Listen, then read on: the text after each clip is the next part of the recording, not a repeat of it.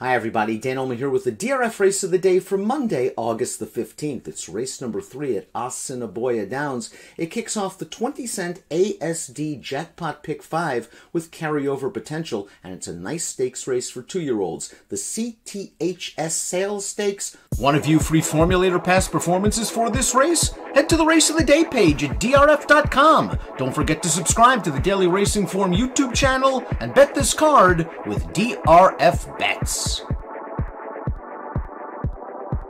Let's take a look at this field. $40,000 is the purse for the C.T.H.S. sales, and again it does kick off that 20-cent ASD Jackpot Pick 5 with carryover potential, and race number 4 at the Downs is the opening leg of the very popular Pick 4 wager with a $50,000 guaranteed pool.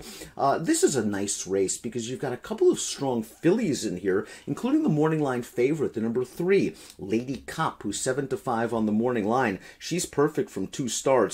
Number 1, Russian Pearl, just missed to her last time out and seems to be on the improve, and they'll take on a very impressive debut winner, the gelding, the number 4, I Love My Life. We'll begin our analysis with the 1, Russian Pearl, still a maiden after 2 starts. She chased Lady Cop in both of those races, and I thought she ran well both times. In her debut, it seemed like she caught a speed-friendly track. Lady Cop, as we know, has a lot of early speed, and Russian Pearl just couldn't keep up with her in the early going of that race. But I loved the way that she rallied against the track to get up for second. She showed quality in that start, and what I like most about her performance in the debutante, not only was she extremely game to battle Lady Cop all the way down to the wire before dropping a dirty-nosed decision, but she showed much improved early interest. Lady Cop went to the lead. Russian Pearl was right on top of her after an opening quarter mile. She lost a little bit of ground on the turn as Lady Cop tried to slip away, but Russian Pearl was resolute. She came on the outside, she just missed, and you can argue one more stride or maybe a better bob, and Russian Pearl would come into this race as a stakes winner and not a maiden. I think Russian Pearl's going to appreciate stretching out from the 5 furlong of the debutante to this 6 furlong distance,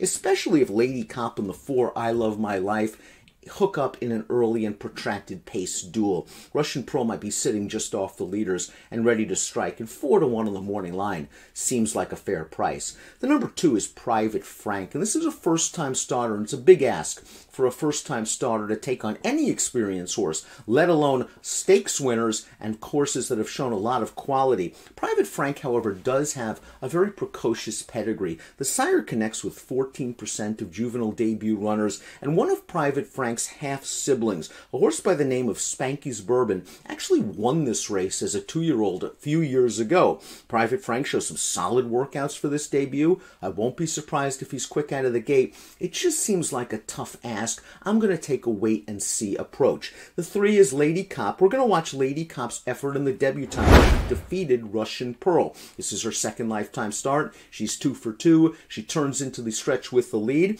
And as a big favorite, we're expecting Lady Cop to draw off, but Russian Pearl said no. She fought all the way down to the wire. Lady Cop got there by a neck. Very respectable 60 buyer speed figure for this filly. She beat males in her career debut. And Lady Cop is the kind of filly that might be the speed of the speed. She certainly draws inside the other speed of this race. I think there has to be a little bit of a concern about her stretching out from 5/8 of a mile to 3/4, but her speed will have her right in the thick of things when the field turns into the stretch. The number 4 is I Love My Life. Now, I Love My Life debuted in a race with only 3 other horses, and she was 7-2, kind of a tepid choice in that race. She didn't have the quickest first step out of the gate, but she soon assumed command from the inside, and turning into the stretch, this is a very visually impressive performance. You watch I Love My Life just draw away.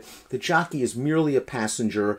He wins very easily, and the 58 buyer speed figure is respectable. Now, watching that debut, he isn't as fast out of the gate as Lady Cop, and there's a chance he could be put on a hard chase in this race, certainly a tougher pace situation than what he faced when in against those 3 other horses in his maiden. But this horse, I think, has some ability. And again, he's taking on a couple of fillies that have had some hard races. He might have a little bit more upside at this point. The number 5 is Double Barrel Delight. Now, Double Barrel Delight's lost to a couple of these horses already. She was beaten by Lady Cop in the career. She was beaten by Lady Cop in the career debut.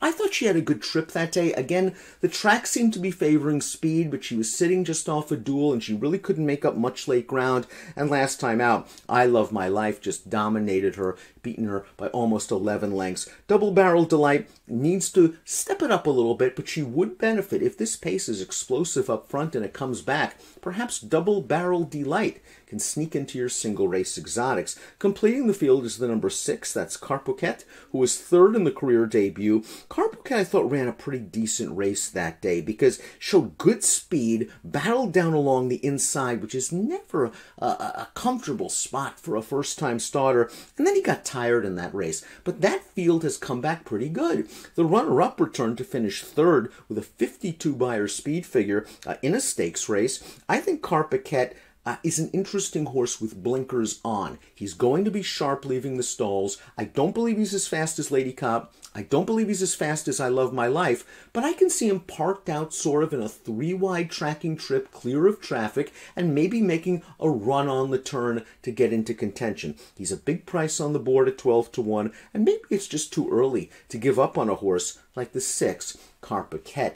Before I get to my top selections, please click on the subscribe button on the Daily Racing Form YouTube channel for all the latest DRFTV video offerings. Now it's top pick time for the first leg of the 20-cent ASD Jackpot Pick 5.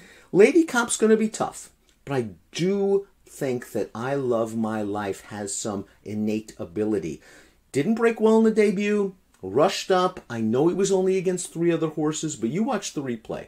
It was very visually impressive. The race came back fast. He draws outside the other speed, and he might be in prime position to strike. I do respect Lady Cop. I'm a little concerned about her stretching out to the 6. Russian Pearl might be the price play at 4-1 on the morning line because she seems to be improving with each and every start. Fun stakes action at the Downs on Monday. Again, you've got the $50,000 guaranteed pick 4 pool later on in the card. This race kicks off the 20-cent ASD Jackpot Pick 5. Good luck.